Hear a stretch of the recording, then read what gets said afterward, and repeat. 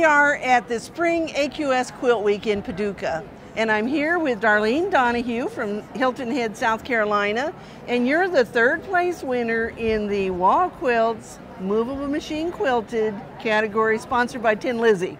Great. I remembered all that. And so let's just talk a little bit about your beautiful quilt here, because it certainly is a gorgeous album. Thank you. And tell us first of all about the pattern. It was a Sue Garment pattern, and I first saw her working on this on her blog when she was first developing this pattern, and I just loved it and knew I wanted to make it. Well, it is absolutely gorgeous. And so we know that it was quilted on a movable machine. And for our audience out there, movable means that the head moves. So Correct. It's a long arm style machine. And so did you do the quilting? No, I did not. A friend of mine in Canada, Ruth Quinn, did all the machine quilting on it. It took her approximately 60 hours to do the quilting. Wow. Well, you know, when you start doing this very close and all these little circles, that takes a while, doesn't it? It certainly does, and she has little bugs that she put in her quilting in different spots, and every block, the quilting is different.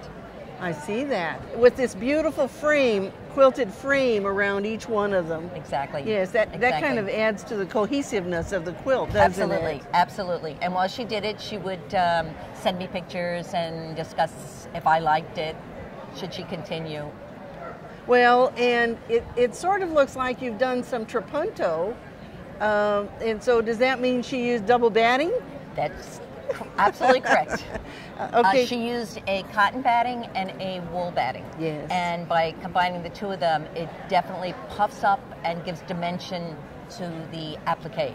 And one of the things that maybe people don't know about the wool batting is that it automatically springs. And so it also helps it so that your quilt doesn't get wrinkles in it quite so bad, because the batting itself is going to spring out and not let it hold those wrinkles in there. That's absolutely true, and it does make it very heavy. This quilt weighs about 10 pounds. Wow. Yes. Heavy quilt. Mm-hmm. Well, I know you're no stranger to entering our contests.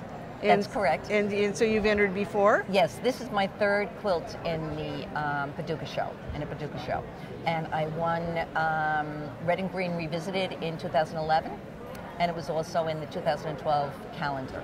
The quilt engagement calendar. Exactly. That AQS publishes. Yes. Well, certainly your work is beautiful, and all of the colors that you've chosen. I've done 2 books about borders, and so I love this stunning border on this quilt. Thank you very much. Well, congratulations for winning this award that's sponsored by Tin Lizzie, and I bet we're going to see some more work from you soon. Oh, I hope so. And we hope we'll see some entries in the AQS Quilt Contest from you also, and you can always go to quiltweek.com and click on the contest button for all of the rules and prizes available.